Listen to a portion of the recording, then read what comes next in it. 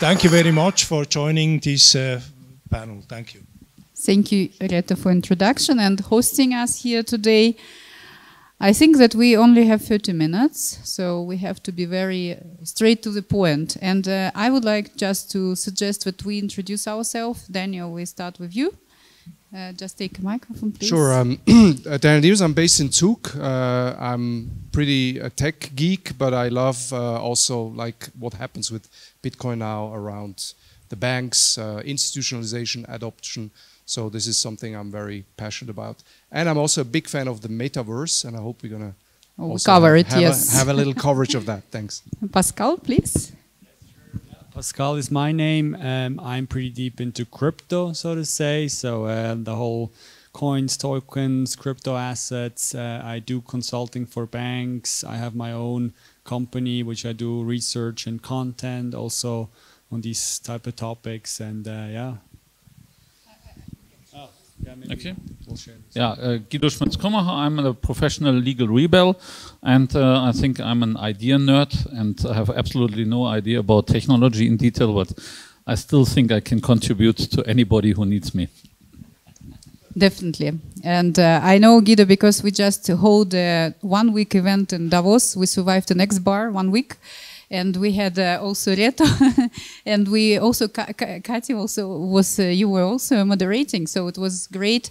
And we call it Crypto 2030, where we discuss lots of topics, and it's actually a continuation of discussions right now.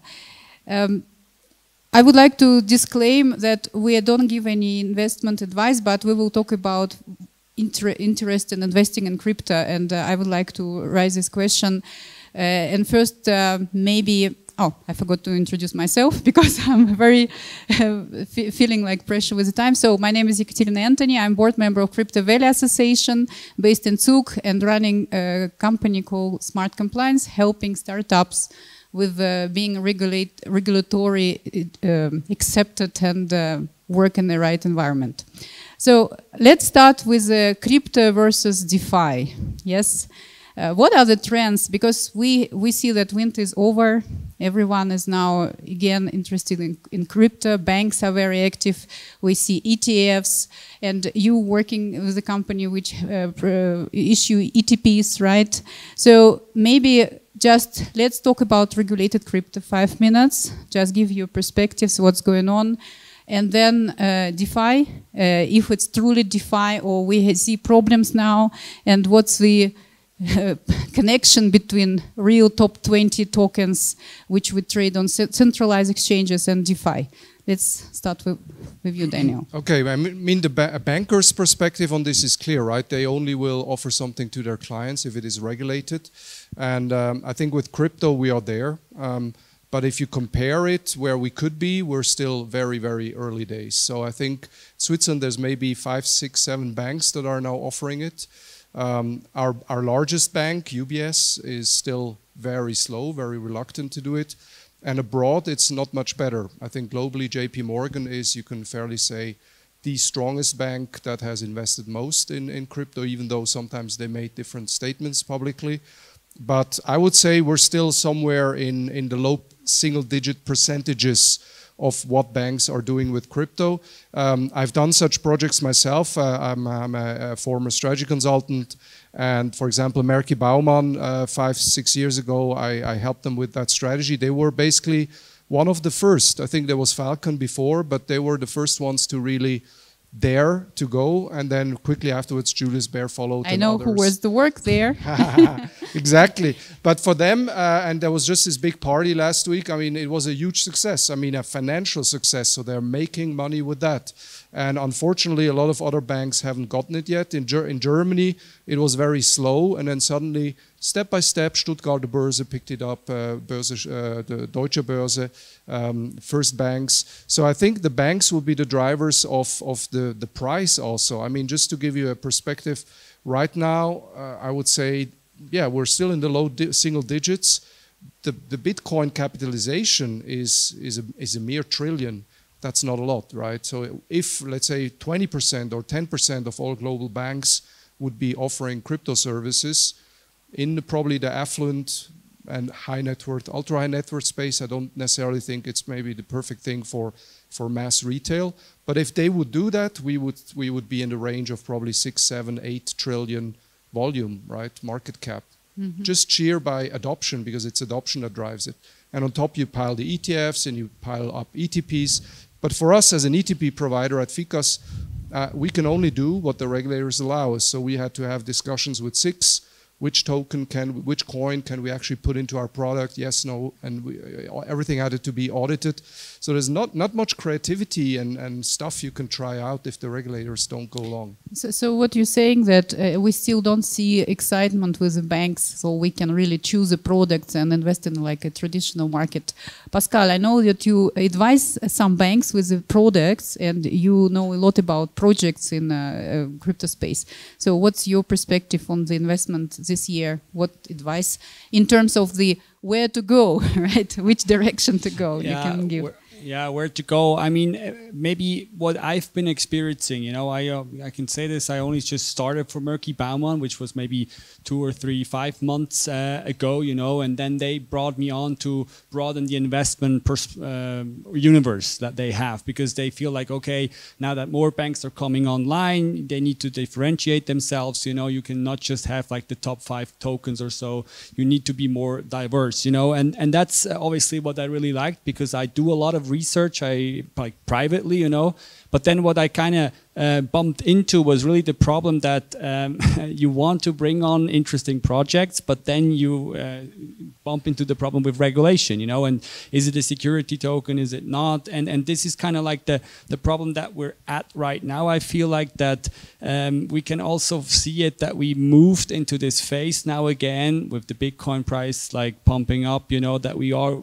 a little bit from fundamentals to pumpermentals, you know, and then you have to kind of think about, okay, what can pump next, regardless of fundamentals, and then you might want to bring it on, and then you feel like, okay, there's not even a use case, how can I feel good exposing this to my clients, you know? And so this is where we are at right now, like really you in the end as an investment manager also, you want to make money for your clients, you know, because that's your #1 goal, but then at the same time, if it's all about, as I said, pumpermentals, and you don't really know how sustainable this is, this really puts you in a tough spot, you know, and that's where we're trying to find now, is there like maybe areas where there are pumpermentals but also fundamentals, and maybe one thing I can just come up with is that what I'm experiencing is the whole Bitcoin thing, you know, that now with the ETF Bitcoin is really on fire, but then also the extended ecosystem. We've seen it with ordinals, we see it now with Bitcoin DeFi,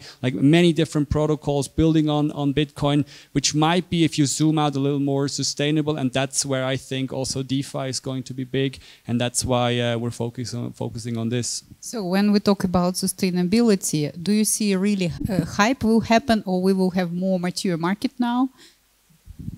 I think we have not passed the winter. The winter is just maybe a day, because everybody is looking to the exchange course of Bitcoin and says, oh, it's going up, winter is over, it's going down. This I've seen so many times already. I think even worse, I think it could be an ice time coming for us in front of us, because at least we are not weaponed, we are not have the base we wanted to achieve. And I'm not talking about some people in industrialized countries who have some Bitcoins in their wallet, because this is not the blockchain ecosystem. This is just trading, this is just money keeping. What we have to achieve is that people use the cryptocurrencies on applications to do something for their daily life, and that they really interact. And this is, I don't see it really in a broad way, in a broad movement here in Europe. So I'm hoping that in Africa or wherever in South America or Asia, we now get a wave where people really use cryptocurrencies in their wallet for their daily things, and not just keep them and wait that the course is going up or down, that somebody is pumping it or not. And here we failed in our industrial area to really push our interest on blockchain technology forward. So I think the next phase the next phase, we are talking about regulatory. I'm preparing all the projects where I'm in to an even worse regulatory setup, because I think we have to decentralize ourselves, so any activity, digital nomads, the networks, decentralized platforms, we have now to build up to bridge the phase where regulatories will even more and again pushing our ecosystem, and where they try to do everything which has substantial loss of control by governments and by institutions to regain it.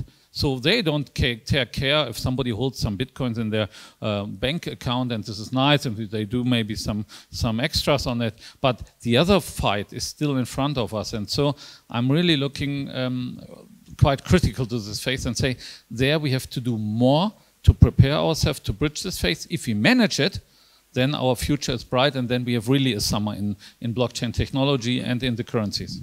Let me, because this is Crypto Mountain, right? Let me give a different alternative, right? I'm not 100% sure if I look 10, 15 years ahead if Bitcoin, crypto, maybe even DeFi is really for us, like the humans, whether in Africa or in Japan or I don't know where. If you look at what's happening in the smart city space, we have a huge challenge ahead. The latest numbers is by 2050, there will be 10 billion people on the planet. Today we're 8. What's interesting about today's 8 is that about half of them live on the countryside, so they're farmers. In 2050, it will be 78% living in cities. So basically the 2 billion that are going to be added in the coming decades is exclusively in cities. So that's why all the governments around the world have to redefine how their cities run, how they operate, because in those cities, 2 billion people will be coming on top. And this is with my company, if you want to know if you write the name of my company correct, you just have to say it quickly. So Slugger is unfortunately wrong. It should be singular, SNGLR. So it's singular, SNGLR. We have a VC fund where we invest in smart cities. So it's a topic that's very dear to us. We work on smart city projects in the Middle East. And if you think drones, drone deliveries, I'm not talking about small cities. It's not about Zug, Switzerland doing drone delivery. Think of a Sao Paulo, think of Shenzhen, think of Mumbai. When you add drone delivery into these cities, even traffic systems go to EV, autonomous cars. The challenge is going to be huge, and it's going to be a challenge of data. And then you will need some form of blockchain tokens or cryptocurrencies also as a means of payment. So drones, when they run out of battery, they have to go to a charging station. At the charging station, ideally, there will be a transaction happening. That's not going to happen on a Visa, MasterCard. And you know, the most logical thing to do it on is on a cryptocurrency or on a token-based system. And I think that is, if you really look 10, 15 years ahead, and then you imagine how many drones will be flying around on the whole planet. So that will probably, so the machine-to-machine transactions will by far outweigh the little stuff that we humans do. You know, I buy some cryptos here and some there. That's just an alternative vision. Maybe I'm wrong. No, we are not disagreeing. I'm talking just about an extended crypto winter according to regulatory and everything for the next 5 years. And then I say, if we manage and do our homework, what you also described, then we can have at least a crypto summer afterwards. Okay, let's move to DeFi. Then, do you see like DeFi?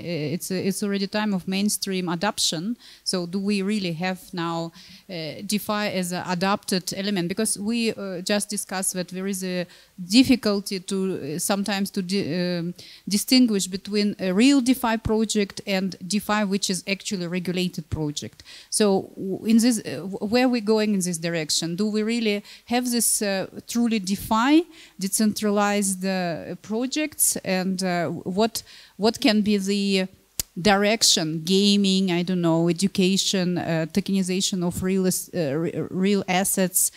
Just give a bit of your overview. What will be DeFi? Where we need to look at if we want to invest in 2024. Maybe quickly I can start. Yeah, the DeFi topic, I mean, it really depends on what you define as DeFi. You know, I don't really like this term at all because it's so much of what is called DeFi is not DeFi at all. So I'd rather call it just on-chain finance. You know, there's something happening on a blockchain. and it might be closer to reality. But I think, you know, the problem is, yeah, when I was traveling around for the last 2 years, I was going to these global south and other countries, and there, for example, stablecoin adoption is huge, you know, especially in Paraguay, Colombia, Argentina, like compared to where we are. It's still also magnitudes, it can still grow, but it's still, I was able, at the end, I only did my payments through stablecoins, you know, but obviously most of the stablecoins were US Tether, which is backed obviously via fiat, you know, and then it was on Tron, you know, which is maybe a blockchain that we all would say, okay, might not be the decentralized blockchain of all of them. So I think that's kind of like the problem that where we still are, you know. I think we still are missing these infrastructure products, I would say, to have like real DeFi use cases. There are other things, people who are trying to build this, but I think we're just not there yet, and that's why I think that the mainstream adoption of DeFi is nowhere near where it might be at some point in the future. Yeah. I think also here we have to face that, at least out of my way I saw it, and I acknowledge it, that DeFi projects are going more and more backwards, because they all said we cannot do something else like be more centralized, more regulated, because there is no alternative to regulation. I always don't like it somebody tells me there's no alternative to something, because this normally pushes me to say, no, let's think about it. And let's be provocative.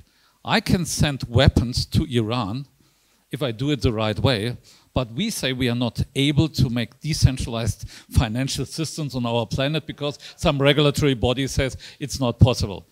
So let's think, the situation is, if we describe the situation, yes, DeFi projects are going more and more backwards. Everybody says, oh, in the markets, US, Europe, and where we are located, we cannot do more, so we have to go away from that. No, the world is a little bit bigger than the 600–700 million living in US and in Europe, and there's a lot of people like we have seen in Africa, in somebody talked about Maasai, the villages and stuff like this. Cardano did payment systems in North Kenya and things like this. There are a lot of things which can take up, but we have to focus on it. We have to go for it, and we have to invest there and take there our communities. And there are huge communities for DeFi setups, and then we get power. Good, sorry. I just want to move to the metaverse because we have 10 minutes left. And according to Bloomberg Intelligence, we will have 800 billion market value in metaverse by the end of this year. And my question is, actually, metaverse depends heavily on technology, and I guess our favorite AI, right, at the moment. And do we really have enough technologies to mass adoption? Why it's not happening faster than it probably should be? And what is the... and also, for me, it's a bit scaring, you know, when I think about all these developments, that we're going into this artificial reality, and also when I think about children and how they spend time now not talking to each other, but getting into this. So give your perspectives on these developments, and do we need to look at these investments as well? Yeah, so I share your, let's say, surprise that it's not adopting fast, but I think this is going to take another 5 or plus years. It's not something fast. The closest analogy is probably to artificial intelligence. I mean, in 1999, I was having an AI startup, and the whole world thought AI is the next big thing, and it wasn't. It took another 20, 30 years for it to really come alive. I don't think we need to wait 20 years for Metaverse, but definitely it's not happening this year, and it's not happening next year.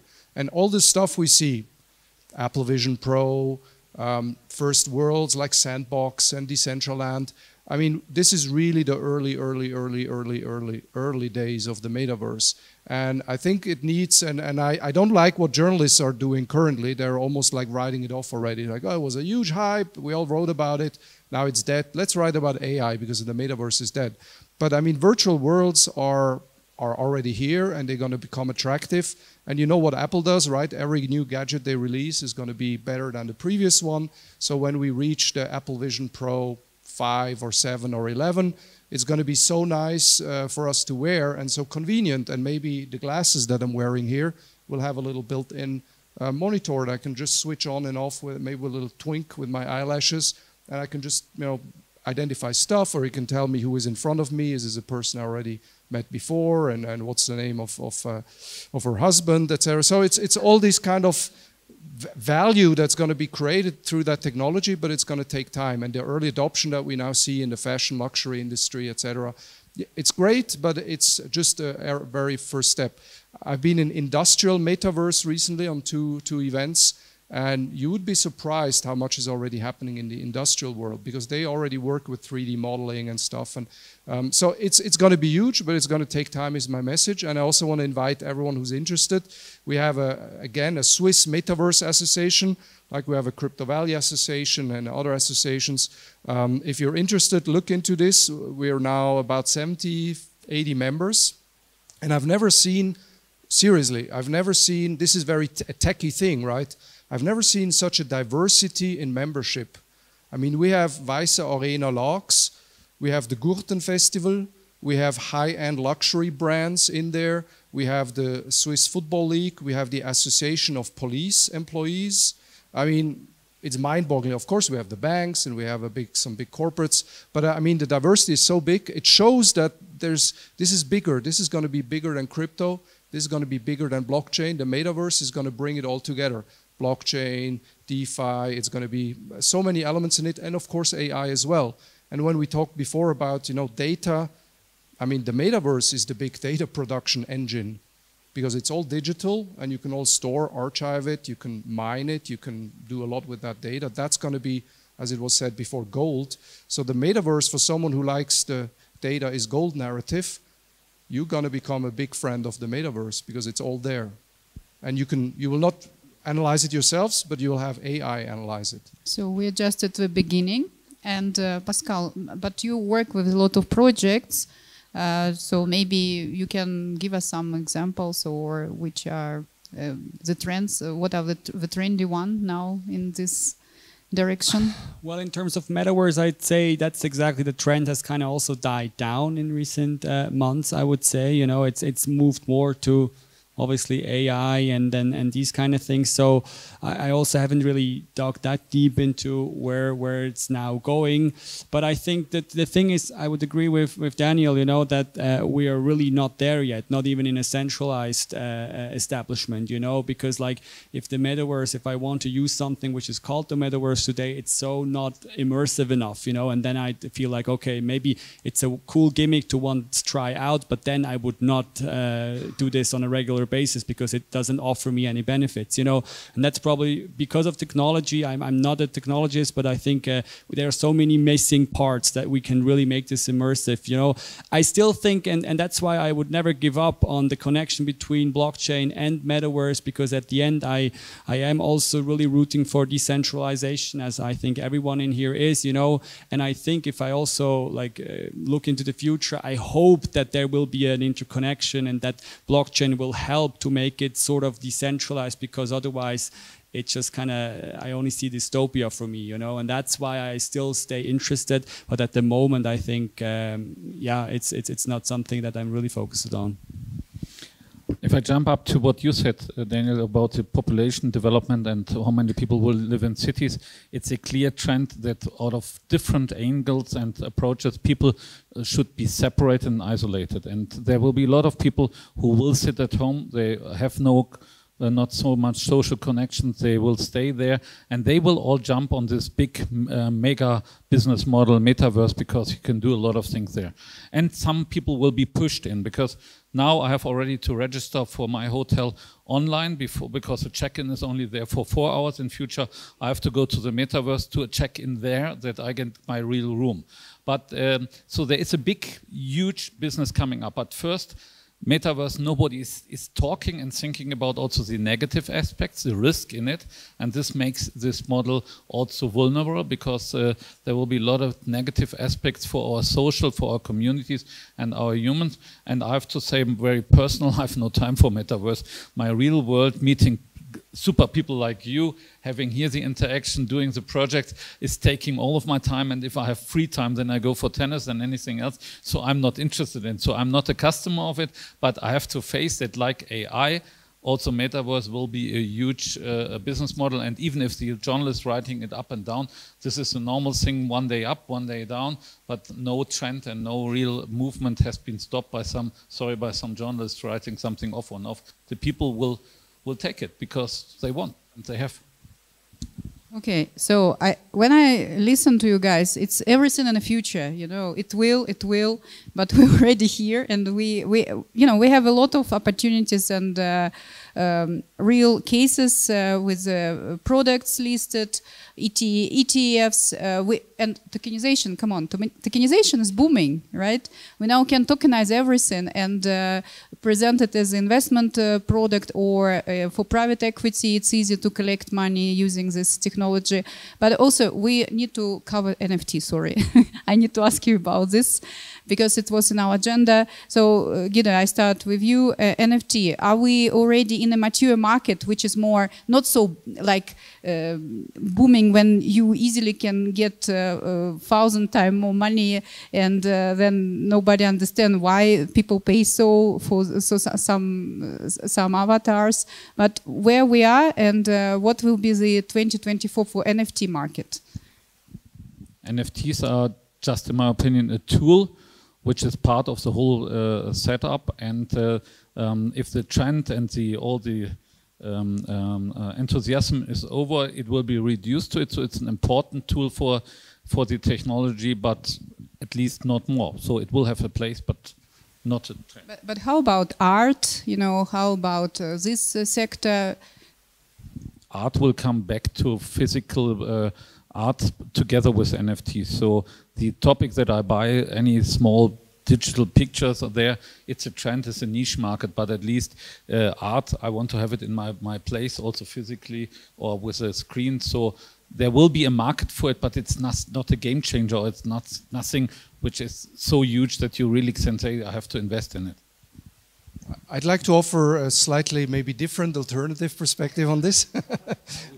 I see, that's why we love each other. I see Annika is here. I mean, we had a blast in summer at Art Basel with so many cool people coming.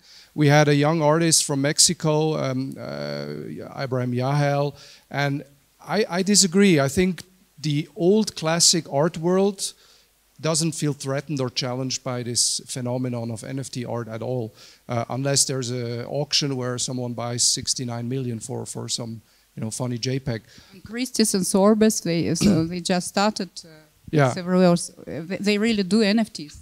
Yeah, but I think there's always a market, and the market's maybe not going to be us, but it's going to be the younger generation. It's going to be people with different lifestyles, digital nomads. If I love art and I'm a digital nomad, what do? I carry around my oil on canvas paintings, and you know how many live already a very digital lifestyle. I can carry my art with me around the world, where even maybe in a plane I'll have a little display and I just flash it on. As a tech geek, I love that. I love the idea. I was in digital art in 2001. There was an exhibition in Basel. It was embarrassing. It was the Swiss or International Digital Art Festival or something, and I thought it's going to be huge. It's going to be in the same premises where Art Basel is.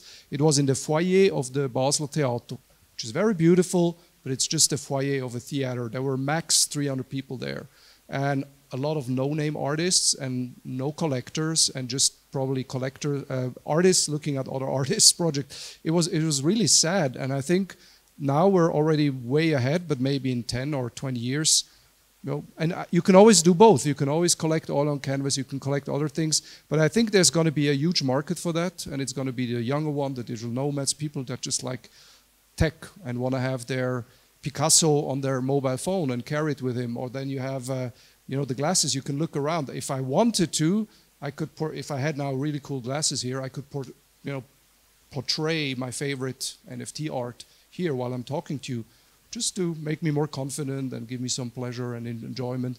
Why not? It's probably all going to be very easy. I just code it accordingly. So I see a big market for that, but it's going to take a few years. Yeah, maybe just quickly from my perspective, I also think like NFTs, to me, it's really like tokenizing culture. You know, that's what I see. We have all these online communities today, you know, on Instagram, on all the social platforms, and now you see the same happening with these NFT like cultures where you have the Bored Ape guys, you know, and then they commingle and they kind of get together in the real world. So I think that's really what it is about. It's tokenizing culture, and then it's also important then for companies to look at it, you know, because that's like brands that you can potentially like tap into. So that is thinking something which is huge. Then you go maybe in that kind of aspect. Yeah, it's a technology and not something, an NFT, which is something as an asset, you know. And it's more maybe also what I'm seeing, what I always found interesting is this connection through the real world, you know, digital and real, with the NFC technology that's now coming, that you can hook up jerseys of soccer players with an NFT, and that way it becomes immersive. And I think that's where NFT surely has a spot to play. So yeah. Annika would like to comment. Can I add something on this? Because I always love to look at things from a macroeconomic perspective and from a societal view. And we launch our NFTs in the very winter of crypto on the 29th of November in 22. And it couldn't have been worse, the market. But what NFTs to me, already a year before, where it's just a technology and it's another ecosystem where things happen. And now I feel what's happening, we launched together, it's almost a new ecosystem, is meeting. The platform is Discord, it's a lot of communities. And even if it goes away from the art, there are actually these communities now often pivot into something that has real world application. So people meet in another space, super inspiring teams in a new way creating together, that you have people in Asia all of a sudden don't have to work in a street kitchen anymore, but have jobs that didn't exist before. And to me, there's a world opening up that didn't exist before, that creates things that over time mature and move into something real world. And the people who are just for the money, they're gone anyways. And for me, it's one part of the new world that's evolving, where people meet and create for the decentralized system, basically. And it's a bottom up. It's a different culture, very different culture. Your NFT holders are your shareholders. They are your co-creators. They are your artists. So it's all merging into a new way of doing economy, it seems to me, and that's beautiful. Yeah, absolutely, but it's still a very static technology, and I think if you look 5 to 10 years ahead, NFTs will be exchanged against something else, which is even more fancy and doing the same job. It's for me a job what the NFT is doing, and it's a kind of leisure NFT is doing, but it's not for me something where I say this is now a global supermarket where the billions of funds will be invested in the next years in small art things. I think other topics like AI, like the new blockchain technologies, like a lot of other things will at least guide this economy. So shall we just maybe conclude? Do you have any questions? I find the discussion quite interesting. I would like to broaden the definition of NFT. So you just talk about NFT, maybe a tokenized of art. I would say I would broaden it to token. So we have a very hot topic in the world economic forum is tokenized real world asset. Like for example, my own company, we tokenize the patent or the user right of the videos. We tokenize the 20 years profit that we can earn by broadcasting the videos, right? So I think token can be used in a much broader way than just art. Yeah, actually I would like to express this opinion, yes. Also NFTs are for ownership and for identification, for giving a connection between the real world and the artificial world. It's a huge application. It's a tool. I said it's not. Mainly NFTs are tools which we need in this whole ecosystem, and we have some niche parts with art, with other things, with avatars, but the main thing is at least documentation. And there I don't believe that the code which we have now will be the technology in 5 or 6 years. There will be something else replacing it. I see that Reto wants us to finish, so let me just conclude. We still in winter, according to Guido. Even it's icy, icy winter, yeah. And according to Pascal, we can actually rely on the bullion market. We don't need to do a lot at the moment, right? The market is just going up anyway, and when it will stop going up, then it will be a lot of work for you, yes, to understand how to help banks to produce good products. And Daniel, maybe you summarize your statements. What is your message to everyone? Just because you also talk about this smart city, and I just maybe want you to give a last final words. The future is bright, and it's going to be exponential. And tech. Drones, yes, drones. Drones, AI, quantum computing. So a lot of more tech coming where okay, we come from. Guys, thank you very much. You did a great job. We had very brief but deep discussion.